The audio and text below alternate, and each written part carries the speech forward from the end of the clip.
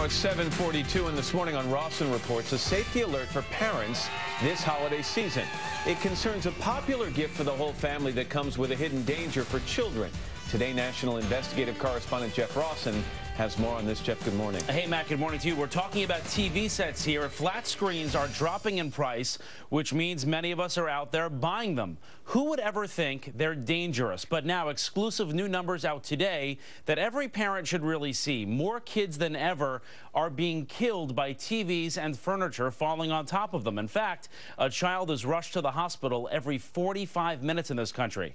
This morning, the simple thing you can do right now to prevent this. A frightening crash.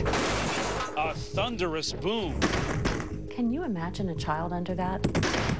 A nightmare becoming so common, safety experts and the federal government issuing these alarming new reports today. According to the Consumer Product Safety Commission, 37 kids were killed from TV, furniture, and appliance tip-overs last year alone, up a shocking 37%.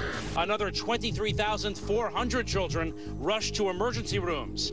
Kate Carr is president of the watchdog group Safe Kids. How does this happen? TVs like this are top-heavy with a narrow base. Small kids are very curious about TVs. They want to get them on. They come over, they grab them, it wobbles, and it falls right over on a child. She says many parents keep flat screens on stands, sitting on furniture, an invitation for danger. Look how easy this is for this to fall on a child. And that's the mistake. Now there's a new problem. What to do with those heavy tube TVs? A lot of people taking their old TVs, moving them into basements like this or kids' bedrooms. And they're up on a high dresser, and kids reach for the remote, climb up on a drawer, pull the drawer out, and there it goes. The impact studies show the same as a baby falling from a 10-story window. It happened to 2-year-old Chance Bowles.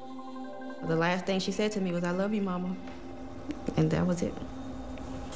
Mom was in the next room when her cute little girl pulled out the drawers and climbed up on this dresser.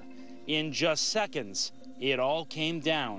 And just something that simple that we never thought about is what took her away from us. So how do you protect your kids? Flat screen should always be mounted on the wall, secure. At the very least, experts say, buy a special strap like this and attach your TV and the dresser to the wall. Those straps cost less than $20. And for those old tube TVs, this is how it should be. This is absolutely how it should be. Low and stable piece of furniture. Below my knee. Below your knee. Looks great. Advice that may have saved so many children, and perhaps this 2-year-old girl. We don't want you to take the chance on losing your baby like we did ours.